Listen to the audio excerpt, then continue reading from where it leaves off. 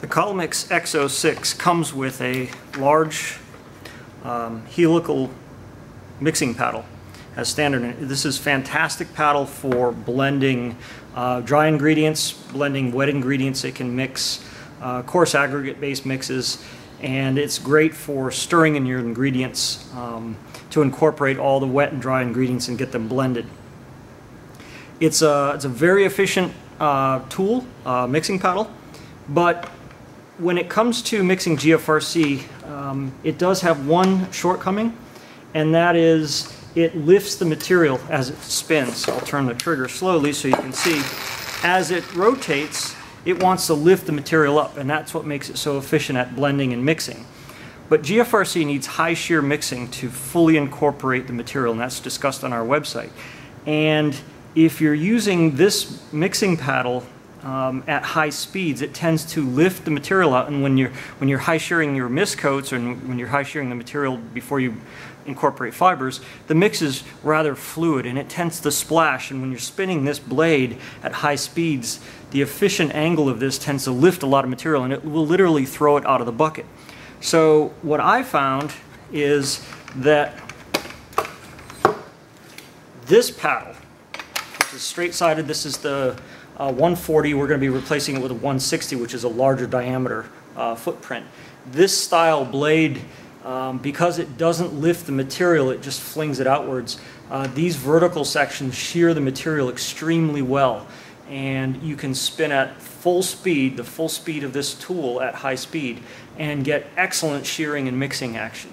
So this is great for high energy shearing, and this is excellent for low speed blending and mixing.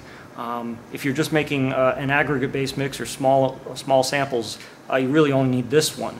But when it comes to making GFRC, I believe this head is essential to make high quality GFRC, and I'm going to show you that in the next few minutes.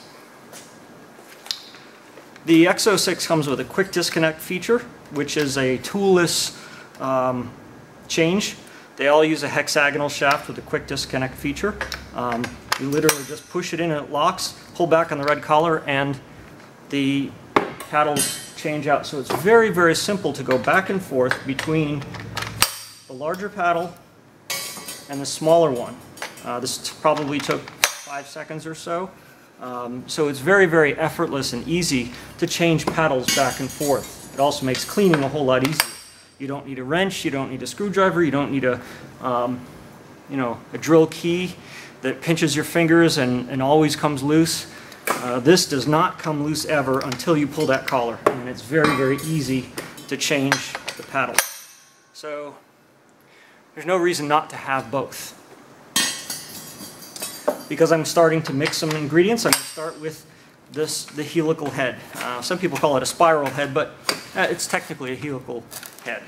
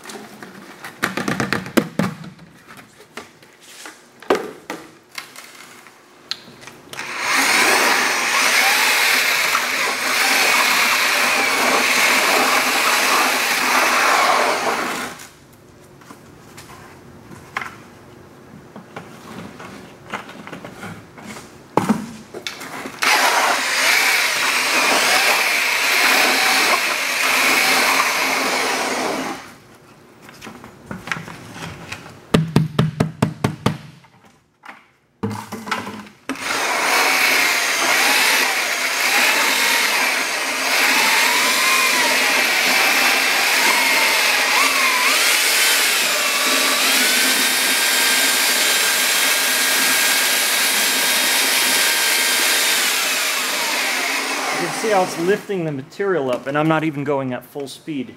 If I go any faster, it's going to start throwing material out of the bucket. So this is the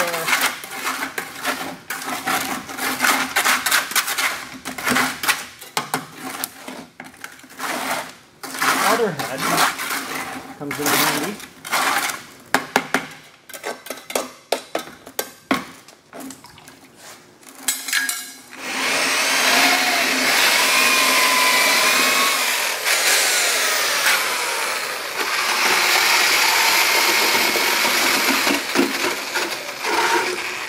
Cleanup is very easy if you have a wash bucket right next to your mixing station. Swap heads, switch from low speed to high speed. It's a simple matter of turning the speed selector.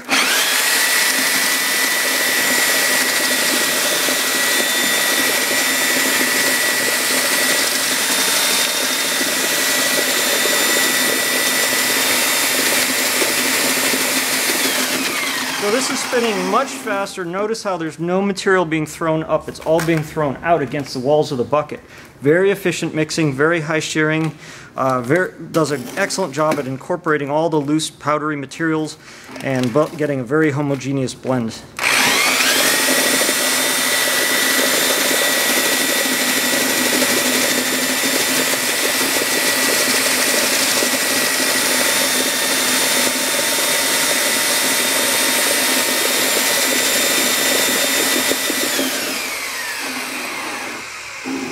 By keeping the blade near the wall of the bucket, I get additional shearing action as the blade moves very close and smears the material against the wall of the bucket.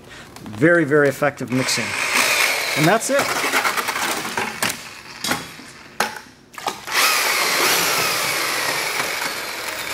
So the Collomix mixer with the straight-sided paddle and the helical paddle that it comes with. These two are both essential tools for mixing high-quality GFRC or for other types of concrete.